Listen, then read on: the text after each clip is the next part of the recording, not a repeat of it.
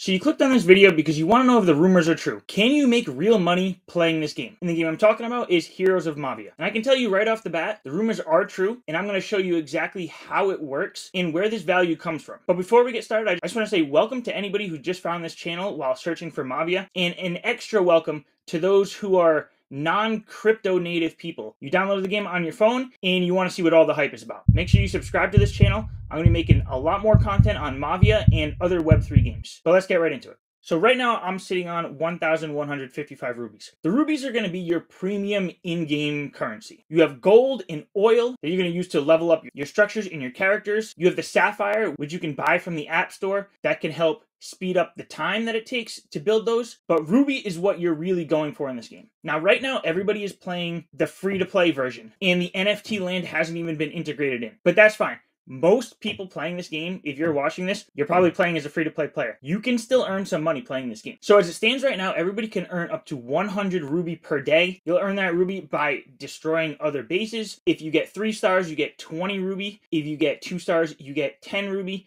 And if you fail or get 1 star, you don't get any ruby. Now, even though it looks like there's nothing to do yet with this ruby, I highly recommend getting as much as you can each and every day. And that's because the legendary items marketplace is going to be coming real soon. And that's where you're going to be able to use this ruby and how it's going to get its value.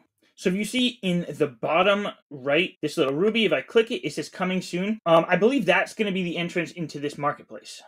Now, ruby itself is not like a cryptocurrency. It's not going to be tradable itself. But how it gets its value is that you have to accumulate that ruby and you spend it on these legendary items in the legendary marketplace that we see right here. Now, this is still coming soon, but this legendary marketplace is going to be mostly to buy skins, decorations, and consumables. And as you've seen with games like Fortnite, that they get their revenue pretty much solely from selling skins in the game, there is a high demand for these. And because this is a Web3 game on the blockchain, they can limit the supply of certain items, and that can be verified on the blockchain. So what I'd imagine that Mavia is going to do is they're going to put out some really rare items where it might be only 1,000 of a certain item, or maybe only 10,000 of a certain item. You're going to buy it with those rubies, and once it's sold out, no more will ever be created. And let's say this is a really popular item. We have over 1.5 million downloads in this game, and say there's only 10,000 of a certain skin. Once it's sold out, the only way you can get that particular skin is to buy it off somebody else on the secondary marketplace. So if you're one of the lucky ones that were, maybe paying attention and playing the game at a certain time when an exclusive item gets listed, if you obtain that item and it becomes very popular, you could probably resell that on the market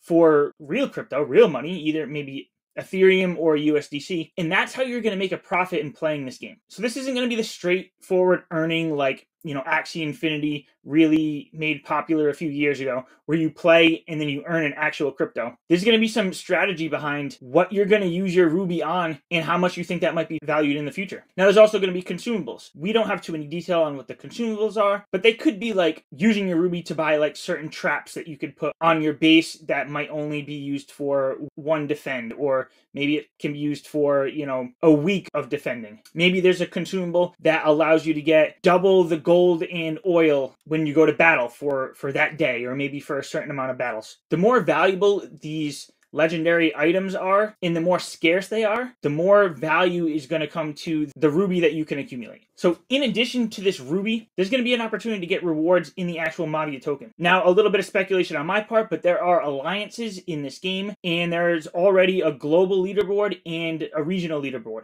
I'd have to imagine at some point they're going to say, maybe top 100 alliances will be rewarded in some of the Mavia token, on a monthly basis or something like that. Find yourself a good alliance to get into, and you could have a chance to earn even more. The Mavia token right now has been going wild. And speaking of that Mavia token, if you hold some of that in your wallet that is connected to this game, you're going to get more perks and rewards that are exclusive to the Mavia holders. So another speculation on my part, but maybe holding a certain amount of Mavia allows you to earn more in-game ruby, which you can then turn into legendary NFTs that you could sell off to the market if you want to make a return on this game.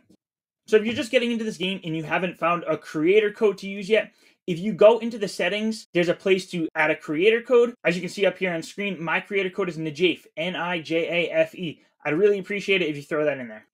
That's it. I'd like to know your thoughts on how this ruby ecosystem is going to play out with the legendary NFTs. Do you think the Mavia team is going to do a good job at hyping up these legendary items, keeping them scarce, making them valuable so that everybody playing this game has a chance to actually create value and earn something from playing. That's it for this video. Make sure you subscribe. I'm making a ton more videos like this, and I'll catch you soon.